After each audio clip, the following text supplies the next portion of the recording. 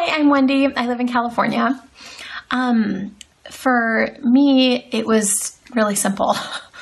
When the Republican Party decided to nominate Donald Trump, I left that day. I didn't want to be associated with a party that would nominate such an embarrassing, narcissistic,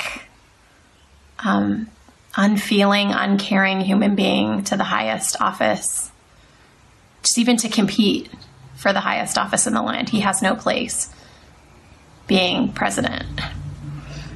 And honestly, I'm voting for Joe Biden because he is a decent person. He laughs at jokes. He can empathize with someone who's going through a hard time. Donald Trump can't do either of those things. He doesn't laugh. I don't think I've ever seen him laugh. And he doesn't have empathy.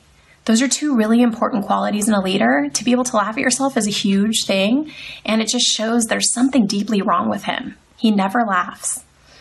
He's not empathetic to people. And when he tries to be, it's obviously fake, like very obviously fake.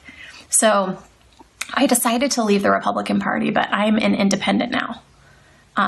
I don't consider myself a Republican anymore because like I said before, I didn't want to be associated with a party that would nominate.